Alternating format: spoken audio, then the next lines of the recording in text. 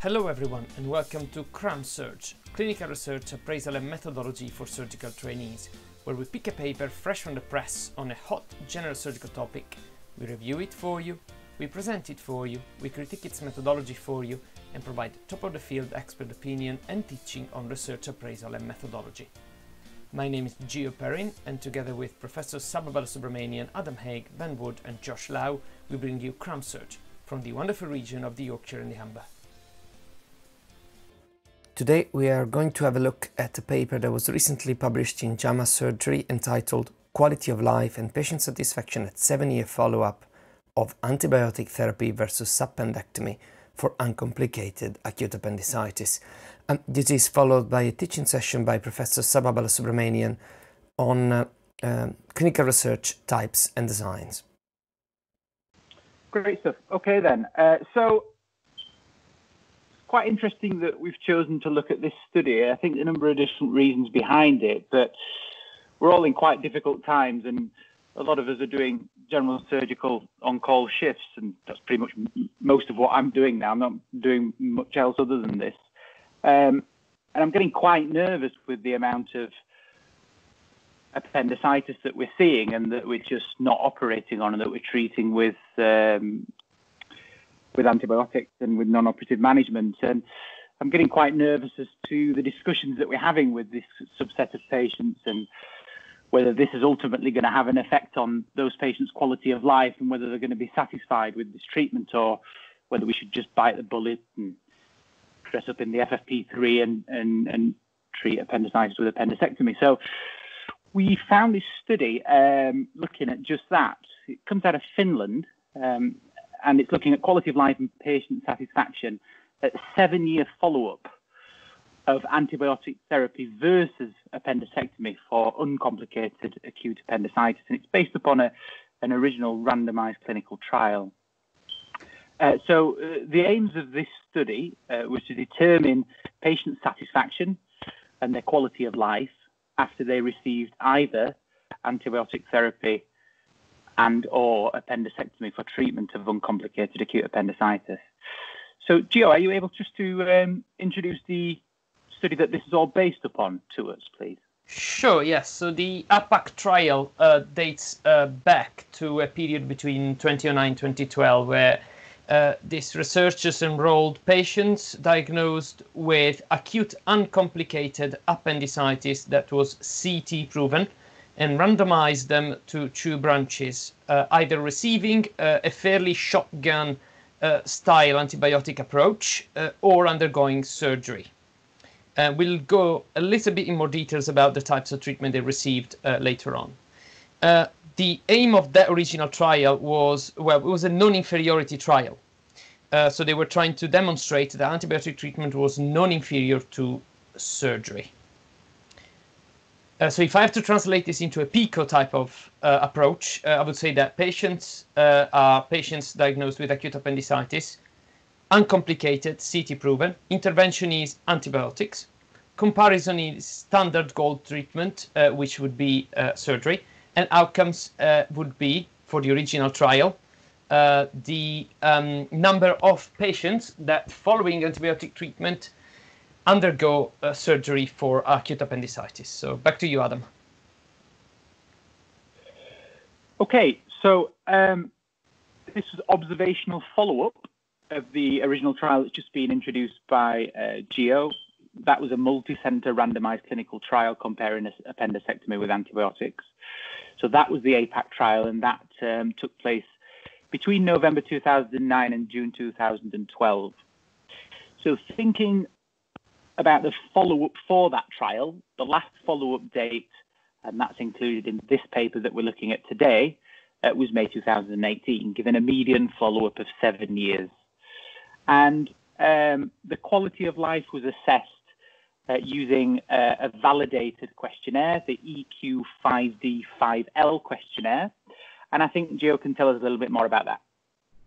Yeah, sure. So as the name would suggest, there's 5 by 5 elements in this type of questionnaire. So this quality of life, fairly standardized questionnaire assesses 5 dimensions of life: mobility, self-care, usual activities, so independence in those, pain, discomfort, and finally anxiety, depression. Each dimension is scored by the patient into 5 levels. No problems, slight problems, moderate problems, severe problems, and extreme problems. The computer then crunches all the results into one number that is the indicator of quality of life for the patient. So back to you. Great stuff. So just at this point, if we just summarize where we're at. So this APAC trial, randomized clinical trial, back in 2009 to 2012, patients with uncomplicated acute appendicitis that either had surgery or antibiotics. The paper that we're looking at today is in essence the 7-year follow-up of that trial, but looking more at the quality of life and the patient satisfaction aspects using the questionnaire that we've just mentioned. So thinking about the outcomes, thinking about what we're actually looking at. So if we discuss the APAC trial, you either fell into one of these 3 groups. The first 2 were aimed, and the third group is why as surgeons we kept in work from acute appendicitis. So the patient would come in at the beginning, CT proven acute uncomplicated appendicitis, and they were randomized to either have their appendix out or have antibiotic therapy.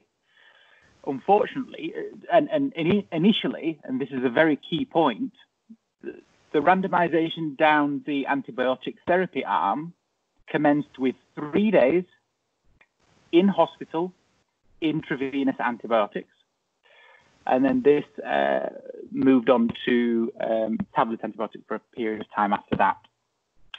And then there's also this third arm, and this third arm were patients who had some form of antibiotic therapy, so came down, either started the intravenous antibiotics or had their intravenous antibiotics and then went on to their oral antibiotics. And then at a point after that, they had to have their appendix out nonetheless. So this captures the patients who never got out of hospital with their appendix, i.e.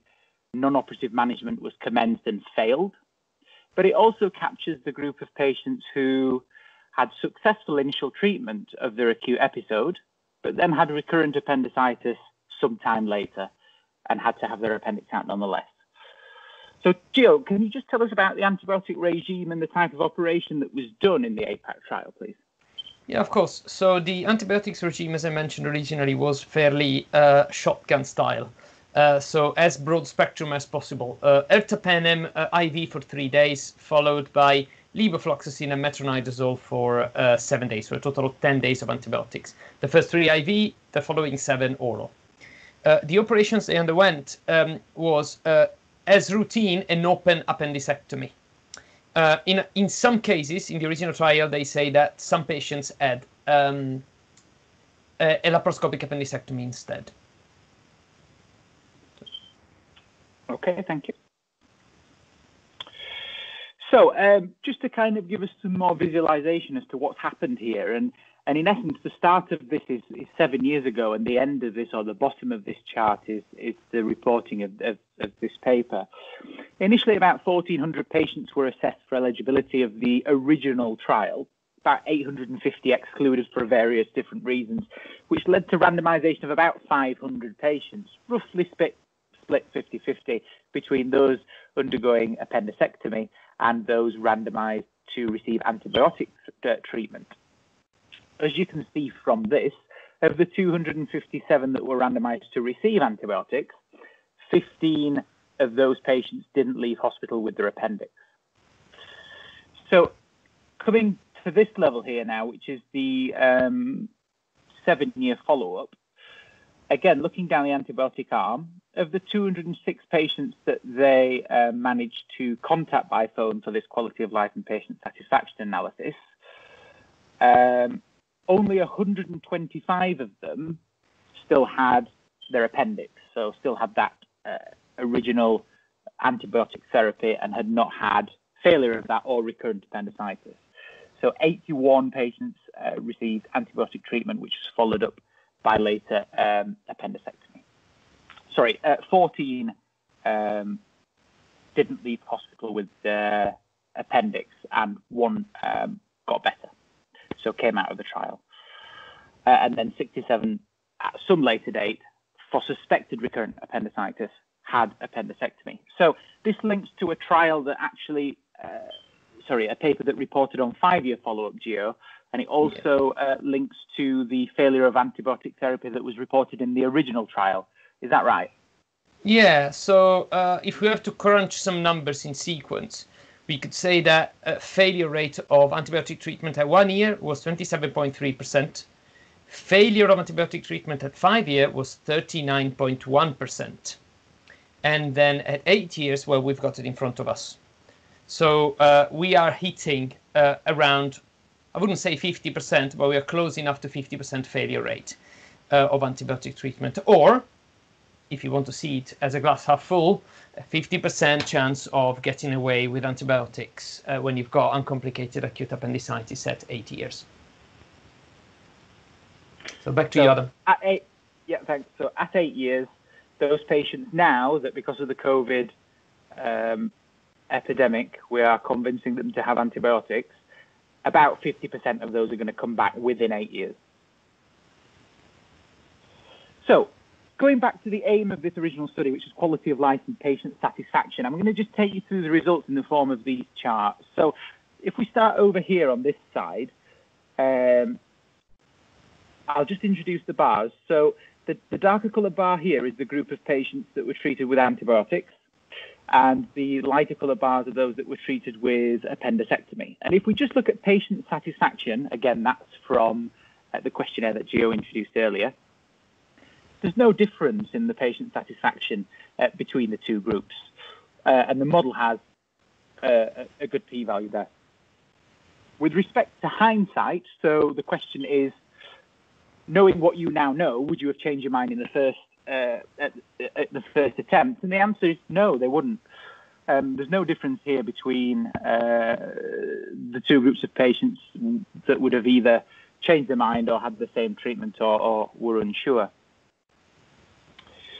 So to get to the kind of meat of this study and to look at the right side now, so appendectomy again in this teal colour, antibiotic therapy in this beige champagne colour, and then this is the interesting column or this grey column here. These are the patients that had to have, in essence, 2 attempts at treating their appendicitis. So these are patients that were originally randomised to antibiotic therapy, but at some point after that randomisation, they had to have their appendix out nonetheless. And as you can clearly see here, those patients that had, in essence, 2 attempts at treating their appendicitis were not as satisfied as those that had 1 attempt from either arm, and there were much more of them that were very unsatisfied with that treatment. And again, if we give them the opportunity of hindsight, so knowing what you now know, would you have changed your mind? And very few would have gone with the same treatment, although some would have. The figure is up to 36%, but the vast majority of these patients that had 2 attempts to cure their appendicitis would go with different treatment the next time. Numbers are not great in these 2 models. The p-values are not significant in either. So the conclusions from this trial, relatively simple, relatively straightforward, but are they robust? We'll talk about that a little bit more in a minute. Long-term quality of life is similar after either surgery or antibiotics for treating uncomplicated appendicitis. So if we just quickly and finally look at the limitations of the study, and obviously the limitations of this study are linked to the limitations of the original APAC study. So could you go through those for us, Gio? Yeah, so, well, we already mentioned about the replicability of their experience with open appendicectomy and the sort of IV antibiotics regime being quite unrealistically used nowadays. And following that, they also had a recruitment problem, so they had to cut down their original power calculation in terms of the number of patients enrolled in the study. I'll be linking the actual study in the chat later on. Yeah, so if we're thinking about looking at inferring what this study has to our current day practice, the patients that were randomized to receive antibiotics for their acute uncomplicated appendicitis were actually kept in hospital for 3 days. 3 days of intravenous antibiotics, and then after that point, if they were deemed suitable to go home, then they would go home and they would continue on their oral antibiotics. And not quite sure that that is what we would be doing with the patients that we're treating with uncomplicated appendicitis. Certainly, a lot of the ones that I'm seeing we're sending home straight away. So are these the patients in this study less satisfied because actually they still had a 3-day hospital stay, even if they were just treated with antibiotics? The specific questionnaire that we've mentioned throughout this talk has not been validated in Finland, despite this being used on a Finnish population. Another key limitation is the fact that this is a bit of an opportunistic study. The original study was set out to answer the question, is it safe to treat uncomplicated appendicitis with antibiotics or not? And this is kind of a post hoc secondary outcome, which is looking at quality of life 7 years after the initial event. And as such, there is no baseline quality of life data available. And again, quality of life is difficult to measure, particularly in emergency conditions, which normally has a very short-term effect on patients' lives. And that, again, is something that's difficult to quantify, measure, and report on. Thank you very much. Okay, so we're going to talk about types of clinical research, types of designs. Right. So when we say clinical research, I guess the first question would be, as opposed to what other kind of research? And I thought I should give a very short introduction to research types in general. So there are a number of different ways in which you can classify research. And I've got a few examples of classification systems. And the most elementary is something you probably have all heard of, whereby research is classified into basic and applied research. And essentially, basic research aims to advance knowledge in a particular area, whereas applied research is primarily designed and conducted to address practical problems that people face. And with applied research, you have translational on one hand and clinical on the other. Translational research is often referred to as bench to bedside research, or research that takes laboratory findings and makes use of them in the clinic, so lab to clinic research. And I guess that makes sense of what it actually means. Versus clinical research is where you do research on human participants and looking at the diagnosis, prevention, treatment, and so on of human disease. Okay, so we'll move on to another kind of classification, whereby research is grouped as either qualitative or quantitative. And I guess as the name suggests, qualitative research refers to studies like surveys and studies where you explore behavior, for example, and the researcher often gets immersed in the patients or the environment, if you like, and makes observations on a number of sort of general aspects of the condition they're researching or the patients that they're interested in. And the third type is something that we briefly touched upon last time. We talked about hypothesis testing, and we mentioned about the fact that not all research projects need to have a hypothesis. There could be research which is used to generate hypothesis, and there's research which can be used to test hypothesis. So that's another kind of classification that you can apply to research projects. Okay, so on the right-hand side, I've just got a few examples of the kind of research questions that could be classed into one of these categories. So firstly, you have the question, what causes appendicitis, or what does the appendix do? So that's a very broad, generic question, and that's kind of a question you would answer in basic research. Then you've got a question that says, could appendicectomy influence immune response in patients with ulcerative colitis? I mean, this is the kind of question that you could answer with translational research. So you could be taking blood samples, appendix tissue, and other tissues from patients, look at the immune system, evaluate the immune cells, the kind of proteins they produce, the expression of these proteins, and so on and so forth. So there's a lot of laboratory work involved, and you can apply these results in practice in maybe the management of patients with ulcerative colitis. So that's kind of translational research. If the question is, how do we explore the pathway of care in patients with acute appendicitis? Are we providing patients with a good service? How do we explore the issues involved in the pathway? So that's a good example of qualitative research. Next, if you want to look at a large database of hospital episodes in patients with ulcerative colitis, just to try and figure out aspects of care in these patients and whether these patients have been subject to interventions like appendicectomy, you are essentially exploring a large database without perhaps a fixed or a predetermined hypothesis, and that would be classed as hypothesis generating research. And finally, if after such a database study, you come up with a hypothesis that says, appendicectomy has a potential to reduce relapse rates in patients with ulcerative colitis, then that's where you have a hypothesis, and you set out to design a study that would then test the hypothesis. So that would be a good example of hypothesis testing research. So, based on this slide, could I ask Adam to explain what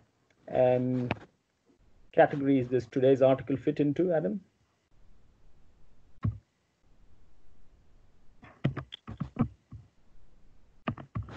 Yeah, can you hear me, Saba? Yeah. Yeah, so quality of life, you could look at as a qualitative piece of research. However, the tool that was used to measure this gives a single number at the end of the questionnaire, which you could argue becomes quantitative research. Yeah, agree. And then in terms of basic versus applied, translational versus clinical, this is clearly a clinical project, yeah? Yeah, absolutely. Yeah. And I would say it's applied to address the practical problems. Yeah. And in terms of the last classification, hypothesis generating versus testing?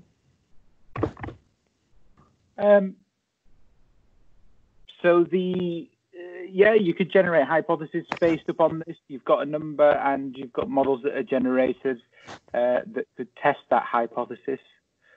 So I think this is hypothesis testing research. The hypothesis being that there's no difference between patients' quality of life who undergo appendicectomy or antibiotic treatment. Brilliant. Yeah, I'd agree. So this is hypothesis testing research. Great. Great. You can hear me? Yep. Okay. There's just a little bit of interference on the mic, that's all. Okay. Is that better? Yeah. Yeah, that's better. Thanks. Right. So we'll crack on with the tutorial. So I initially thought I might give a little bit of introduction to what's meant by the scientific method, but I think because of time constraints, we'll probably do it another time. And this is only a very brief sort of mention, but I think we should move on. Right, I'm going to leave that there. The slide will be there, and if anyone is interested, they could just look it up on the website. So now there are two main categories by which you could classify clinical research. The first one at the top in blue is what we call the experimental group or the interventional group, and the other one is the observational group. And essentially, the difference between them is pretty straightforward. In the experimental group, you have an intervention or you do something that would alter the natural history of the disease or the patient. So you've done something active that has potential to change the course of what was due to happen. While in the observational group, you don't do anything active. You simply observe, you simply collect data, ask questions, maybe get samples, blood samples, tissue samples, urine samples, whatever it may be. And then you're looking at different things. You're looking at markers of inflammation, maybe. You're looking at certain interesting tumor markers. You could be doing physical measurements, but you don't do anything that has the potential to interfere with the natural history of the disease. Okay, so those are the two main categories. There is another category of miscellaneous research, which also includes systematic reviews and meta-analysis. Now, systematic reviews and meta-analysis is considered by some people not to be pure research or not to be primary research, and they are sometimes grouped under the category secondary research, with experimental and interventional categories being primary research. So we're going to be focusing on the experimental and observational categories for the rest of the talk. Right, so experimental research. Now, I'll give you examples in relation to the topic that we've been discussing today, that is appendicectomy. So you've probably heard of single incision laparoscopic surgery, and that's been employed in appendicectomy as well, and there are a few papers on it. So just keep that in your mind in the background. So one type of interventional research is where you have a single arm, one cohort of patients without controls, and where you intervene or conduct an experiment and make some assessment of the outcomes. So you could be introducing cells in your hospital and doing appendicectomy that way, and you're doing that saying there's plenty of other evidence elsewhere that cells is better in one way or the other, and that would be a single arm study. Now, usually in single arm studies, there are controls, and those controls may be hidden. You could have controls from the literature, and you could say that you're comparing your cohort of SILS patients with patients who've undergone laparoscopic adrenalectomy in another hospital, maybe, or patients who've been reported in literature to have particular outcomes after laparoscopic appendicectomy. Another way of getting controls would be historical controls, or what we call in epidemiology non-concurrent controls. So those could be patients who had appendicectomy at your hospital before you introduced your SILS approach. So that's one kind of experimental research. The other more common kind of experimental research is the 2 or more arms control trial, where you have an experimental group and then you have a control group. Now, if you ensure that you have randomized your patients, or in other words, randomly allocated every participant that is entering your trial into one of the various treatment groups, then you've performed a randomized control trial. And I think we'll do another tutorial just on randomized control trials, talking about the benefits and also some of the limitations of RCTs. Another group of experimental research studies come under the category of time series, or before and after trials. Now, this is, you're unlikely to encounter this in surgical literature, but this is quite a common design in medical literature, whereby, for example, if you want to look at the effects of certain analgesics on chronic pain, you could subject the same patient to 2 or 3 different pain medications and assess their pain and quality of life after weeks or months of having taken different medications. And the big advantage of this kind of trial is that you have the patient serving as their own control. So there's almost perfect matching if you ensure that other potential design problems are dealt with. For example, you made sure that you've left enough time between the 2 drugs for the effects to be washed out. So you've got the patients as their own controls, and you can evaluate the relative effectiveness of different pain killers on their chronic pain.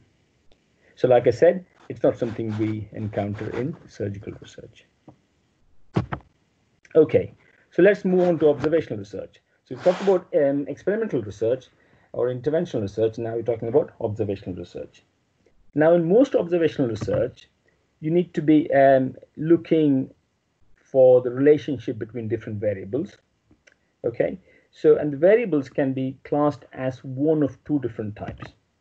One is the variables that are associated with or linked to exposure or risk factor, and the other group of variables are variables that are linked to the endpoint. So keep exposure and endpoint in mind. Now, for example, if you're looking at a study that is evaluating the risk of obesity or an infection after appendectomy, you're looking at obesity being the risk factor and infection being the occurrence of disease. If, for example, you're looking at the relationship between antibiotics as treatment for appendicitis and the outcome of treatment being relapse of appendicitis, then you've got antibiotics as a treatment, which is, in other words, a kind of exposure, and you've got relapse of appendicitis, which is the outcome and which is a kind of endpoint. Okay, so you need to be thinking about what the exposure is and what the endpoint is when you're looking to critique observational research.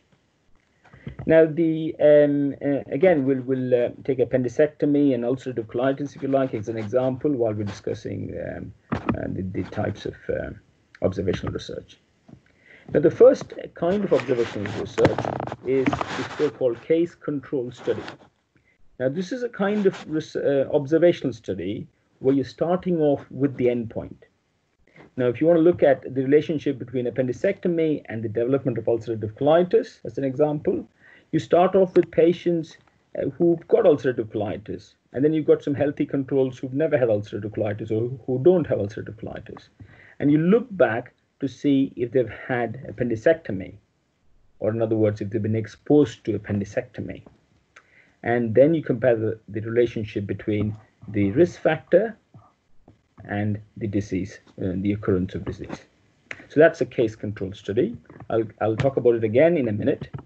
The second type of observational research is what we call the cohort study. Here, as opposed to the case control, you're starting with the exposure. So you're starting, using the same example, you're starting with patients who have had appendectomy and patients who've not had appendectomy. You followed those patients over time, and that's another key phrase in cohort studies, that you have time as an important element. So you follow these patients over time to see if they've developed ulcerative colitis over the next 5, 10, 15 years, however long you want to design the study for. So that's another type of observational study. The third type is what we call cross-sectional study, where you evaluate both the endpoint and the exposure at the same time, at a particular point in time. So prevalence studies are typically cross-sectional studies. Okay, and again, this is not something you come across very often in surgical research. There are some other unusual types of observational study. I don't think we will discuss that in much detail. I put them on just for completion's sake. Ecological studies and proportional mortality studies. Like I said, we'll just keep it on the back burner for now. Right. So the most important distinction that we need to make is between these two studies, case control studies and cohort studies. And there's a lot of misunderstanding around these studies, especially amongst people who are new to epidemiology. So I've got this table here, and I'll go through this table. It's fairly sort of intuitive and self-explanatory. So we'll start off with the first row. So in a case control study, you're starting with the endpoint. Like I say, if you're looking at the relationship between appendectomy and the development of colitis, you're starting off with people with colitis and people without colitis. And then you're looking for the exposure, which is previous appendectomy. Whereas in a cohort study, you're starting with the exposure, which is have they had an appendectomy, and then you're looking for the endpoint over a period of time. Okay, so keep that in mind. In cohort study, time is critical. You need to make sure that you've designed the study to allow enough time for the endpoint to occur, because you're starting off with the exposure.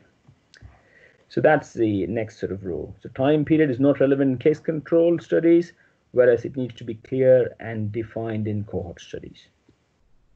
Now, you might have realized that doing a case control study with this particular scenario as an example is going to be easy to do and cheap because the exposure has already happened.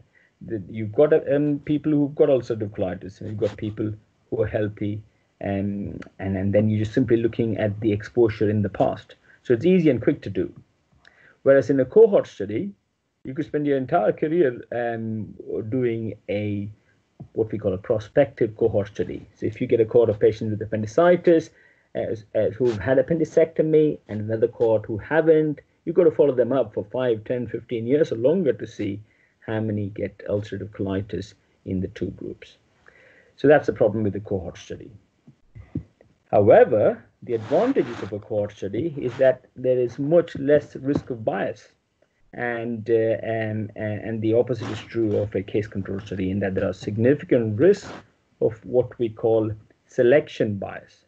There are a number of different types of selection biases, and again, bias will be another topic, but just keep in mind that case control studies are at a significant risk of bias compared to cohort studies, and therefore not the ideal kind of study if you're going to look at the relationship between risk factor and an outcome and disease. But they're quick and easy to do, and therefore they're often done in the first instance to look at associations before people then embark on a cohort study. Now, case control studies by definition, because you're starting off with the endpoint, are retrospective in nature. Cohort studies, intuitively you would think that they're all prospective, but there's a certain kind of cohort studies that are retrospective.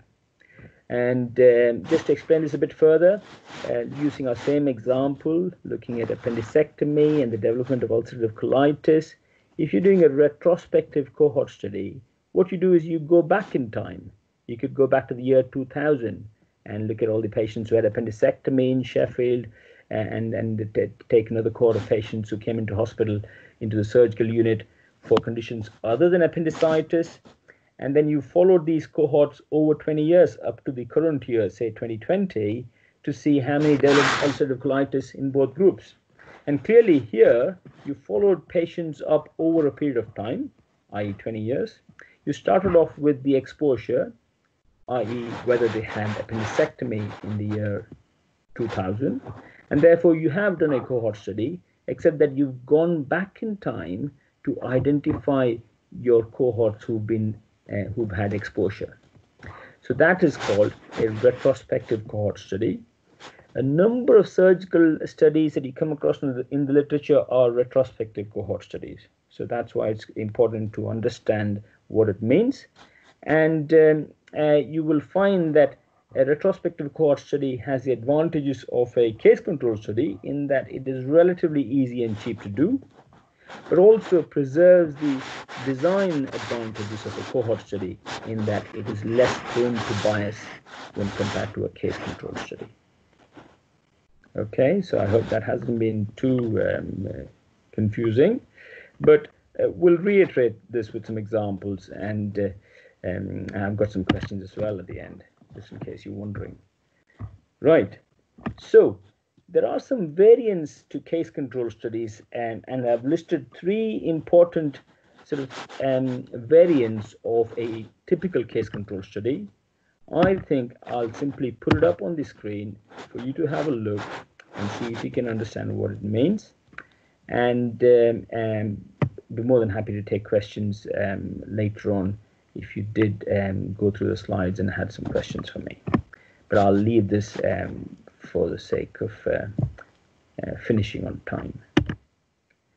Okay, so I hope you guys are still here. Yeah, yes. Right, so shall we start with Gio?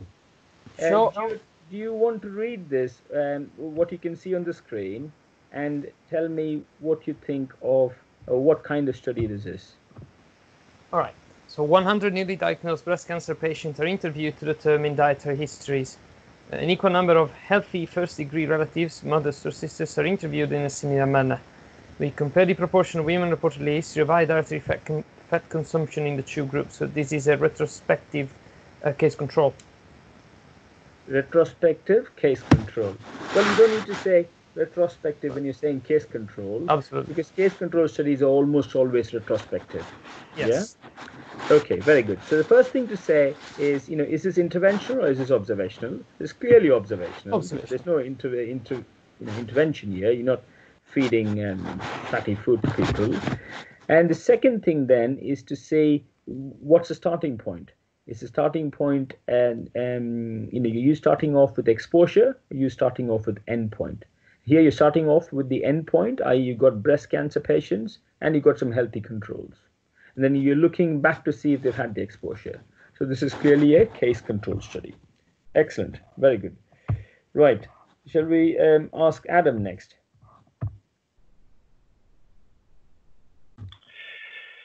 So epidemiologists suspect that a specific viral infection in farm workers is caused by exposure to poultry.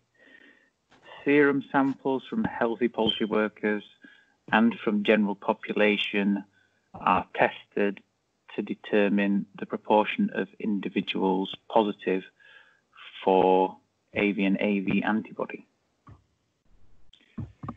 This is blood tests, different groups, and we are observing the proportion of individuals positive. So this is going to be a cross-sectional study. Yeah, great. Yeah, so it's clearly observational, and there's no disease population here, and they simply want to look at the prevalence of a particular protein or antibody in a large cohort of people who may be healthy, who may have had the infection. So, and they're looking at this antibody level at a particular point in time. So it's like a prevalence study, so it is a cross-section study. Great. Okay.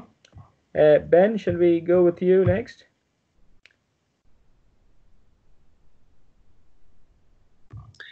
So GP practices across the region were randomly allocated to one of two groups. One group of practices in which men between 40 and 60 without evidence of coronary heart disease were invited to a treatment group, encouraged to pursue regular exercise, given dietary advice and offered counselling for risk factor avoidance. Another group of practice in which a similar cohort of men were invited for regular medical checks. This served as a control group. Both groups were then followed up for 5 years, and cardiovascular morbidity and survival was compared. So it's a prospective cohort study.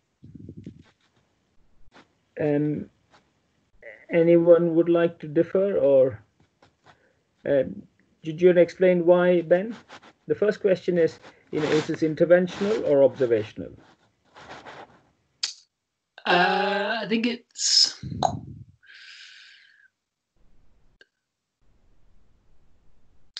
Well, in a way, you're providing an intervention by giving them one group exercise, dietary advice, etc., and the other one just for regular checks. Actively intervening, yeah?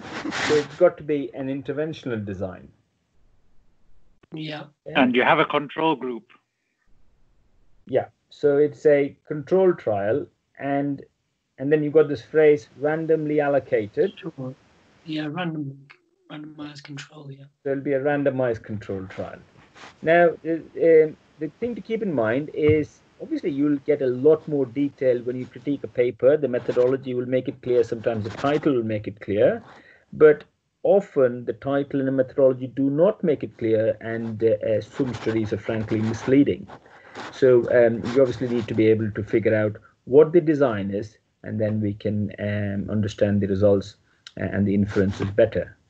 So here you got the phrase random allocation or randomization. So these phrases are giveaways in that if you have such a sort of phrase, then it means it is a randomized control trial. The odd thing about this study is that practices were randomized. So they haven't randomized individual men.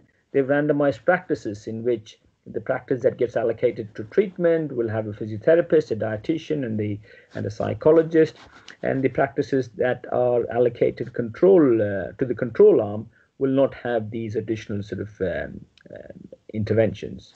And this is a example of what we call a cluster randomized control trial, wherein the unit of randomization is not a patient, but a group of patients. Okay? Right. Shall we do one more and then we'll open up for questions? Yeah, we have time, yeah. Is Josh here?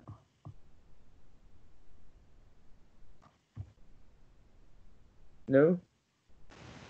Yeah, I'm here. Josh, I'm sorry, I think you've got the most difficult one. Do you want to have a go at this? So we compare a driver's use of mobile phone at the estimated time of a crash with the same driver use during another suitable time period. Because drivers are their own controls, the design controls of for characteristics of the driver that may affect the risk of a crash, but do not change over a short period of time. It is important that risk during control period and crash trips are similar. We compare phone activity during the hazard interval with phone activity during control intervals. Equivalent time during which participants were driving but did not crash in the previous week. I'm sorry, Josh. You got no code one. So it is a observation study because it did not provide any intervention. Very good. Okay, so that's where you start. Excellent. Yeah. So the exposure is the use of phone. Yeah? Use of phone, and then you compare the two endpoints. Yeah, and the endpoints are the crash. Yeah. And you so start. Is that a case control study then? Is that or? Yeah, correct. Correct. So you're starting off with people who crashed, right? And then you're looking at their own use of phone sometime before.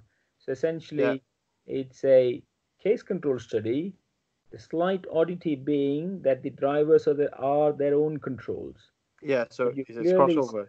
Yeah, so it is clearly a case control study because you started off after the endpoint has happened, after the crashes have happened.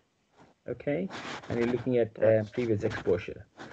Right, great. So this is a case control study with a slight variant. Lovely. Right, let's wrap this up. So we talked about types of research. We haven't really spent much time talking about the scientific method, but that'll be for another time and day. We talked about clinical research designs. So the key, the first categorization is to differentiate research into experimental and observational. We talked a little bit about experimental studies, but we spent some time on observational studies and talked about the differences between case control studies and cohort studies, and what the differences are between case control and cohort studies. Keep in mind that cohort studies could be retrospective cohort studies or prospective. Okay, so we'll end there. Thank you very much.